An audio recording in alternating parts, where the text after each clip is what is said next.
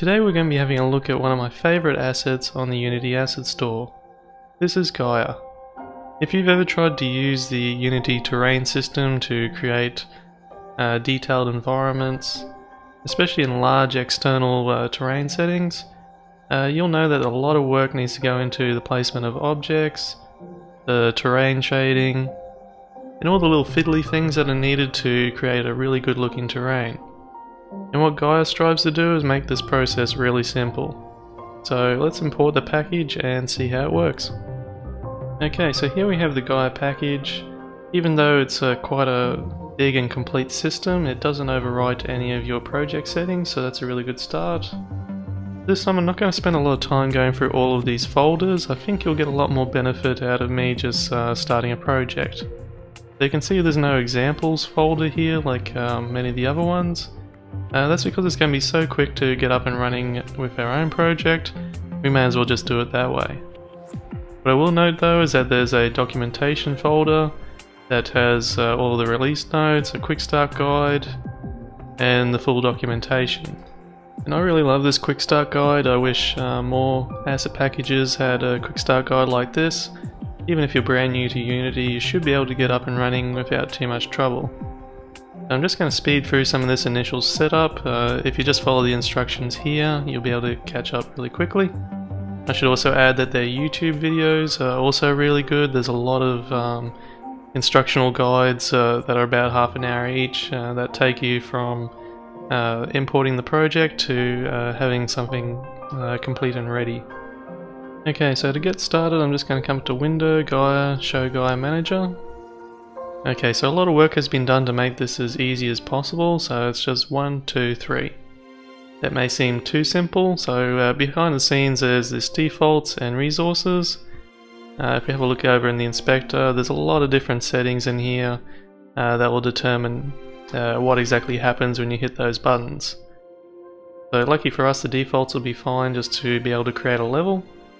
So let's start with number 1, create terrain and show stamper. Okay, so this has created a terrain which spans about 2 kilometers by 2 kilometers. That's something that was defined in the defaults. And what it's created is a session manager and a stamper. So the session manager records everything that you do. So at a later stage, if you want to create the exact same terrain again, you just have to run the same session. And the stamper is really cool. You can just randomly generate the terrain, but I like to use the stamper. So if we hit select on the preview, there are a couple here that we can choose from. The stamper pretty much works on height maps, so you can use any terrain data that you have to be able to stamp your terrain. I'm just going to search island.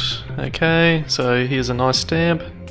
So if you stamp, you can do whatever you want. You can rotate it, change the position, change the width, and when you're happy with that terrain you can come down and just hit stamp, and what that does is it then makes it part of the terrain. Okay, so then what I can do is if I can make this a lot more complex by selecting a different stamp, coming back over to make some changes to it.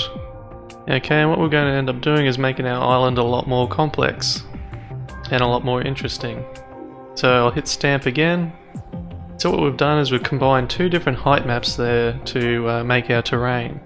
And you can do this as much as you want and get as detailed as you want. Now obviously making the terrain really complex is going to have a performance hit. So what you can do is you can open the terrain helper, hit smooth, maybe even do that a couple of times just to smooth out the terrain and make it a much simpler object. Okay, so once you're happy with how that terrain looks, we can move on to step 2, which is create spawners. Okay, and this is what we use to add textures to our terrain, and also spawning trees, grass, and any other objects you want to add to it. So with all of these you can go into a lot of detail with your spawner rules. I'm just going to leave everything as default. So I've come to the texture spawner to start with, and I'm just going to hit spawn. Okay, so based on our default set of rules, we're saying that if the slope is a certain amount of steepness, it'll be this rocky terrain. If it's flat, it'll be grass. If it's close to the water, then it'll be a sandy type terrain. So already, just with a couple of clicks, we already have a terrain that looks pretty decent. In a later video we're going to review a package called CTS, which is the Complete Terrain Shader. There'll be a link to that down in the description. That's really worth checking out to make the terrain look even better as well. Okay, so next step is our object spawner. So this will be for any rocks or buildings or anything else you want to spawn around the terrain. So if I hit spawn, you'll see a bunch of objects popping in, so they're actually looking for the flat ground areas where it's likely that something will spawn. Just going to hit spawn again to spawn more of them. So up in the Rockies and also in the water, nothing's going to spawn. It'll just be on these flat ground areas.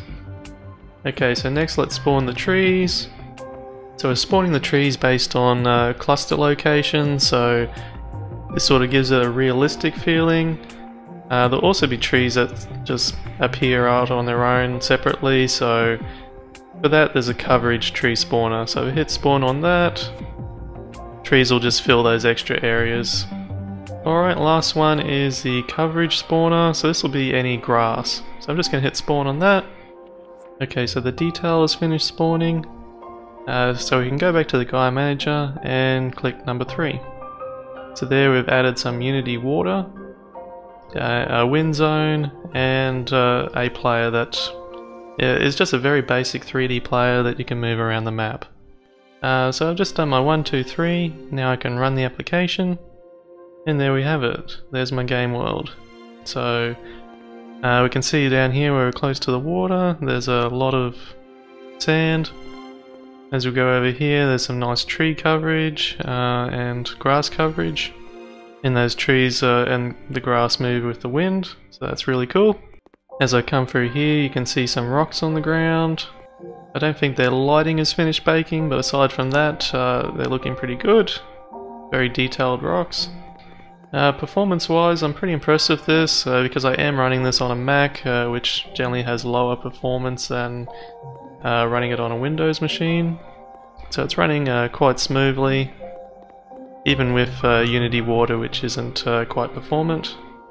You can see the grass coverage changes as we go into different areas as well. There's some red poppies or something down there. The sky is just the default Unity sky, but there's a lot of different add-ons which a lot of them we'll be looking at together, which can make the sky look even better. There's really quite infinite possibilities to what this terrain tool can be used to do. Obviously you can still go in and make a lot of changes after the fact. You'll notice down here that there's a building and no grass is spawned around the building. So those coverage spawners are quite intelligent. As long as you do them in that same logical order, you'll have the same sort of performance. Okay, so Gaia does quite a lot out of the box. Like I said, you probably want to use a few other add-ons as well. So for your sky effects, your water effects. In the next video we're actually going to be reviewing Enviro, which will use our same level as we've made here again to showcase Enviro.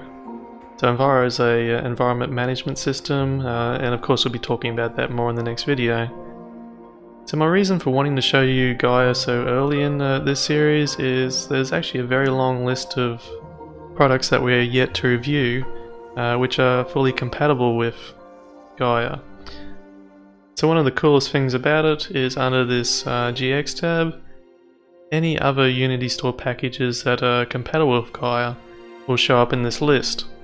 And they'll generally have like 1 or 2 buttons to implement it, so they'll actually automate that whole process for you of integrating into Gaia. So when we get to the next video where we're covering Enviro, I'll show you how to do that through the Gaia interface. Okay, so I've told you a heap of things that are good about Gaia. Are there any cons? Well, you just need to think very specifically about how you intend to use the product. If you're planning to create terrain that is limitless and procedurally generating, then this would not be the package for you. Gaia is more intended as a starting point for people who want to finally craft their terrain. I should also mention the product is quite cheap. It's normally $47. At the moment there's a huge sale on, so it is at a lower price.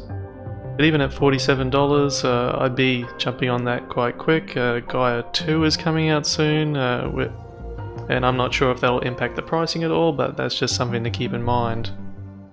So the product was originally released in October 2015. The latest update was at the end of October. It's currently the end of November, so only about a month old.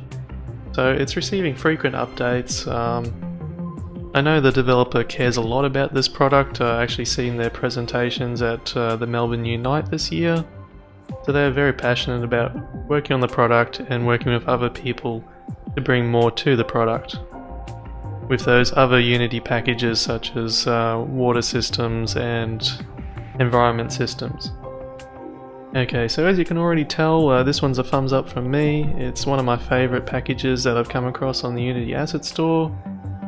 It's obviously going to be supported well into the future, and you get great results with minimal effort.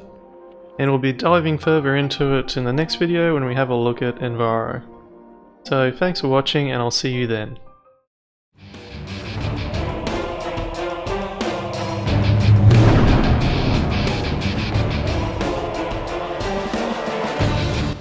Thank you for watching. If you enjoyed this series, please like and subscribe. We have new videos every Tuesday and every Friday. If you would like to support this channel, there is a donation link in the description. Or you could check out our latest products on Udemy, which are also linked in the description. One of our latest courses is for Unity editor scripting. So if you want to learn how to dress up your components so that you can sell them on the App Store, that would be a great place to start. If you would like to suggest a package for us to review, please leave a comment down below. Or if you want me to review your package, please reach out to me on applycreative.com/contact, and I'll get back to you as soon as possible. Once again, thank you for watching, and I'll see you in the next video.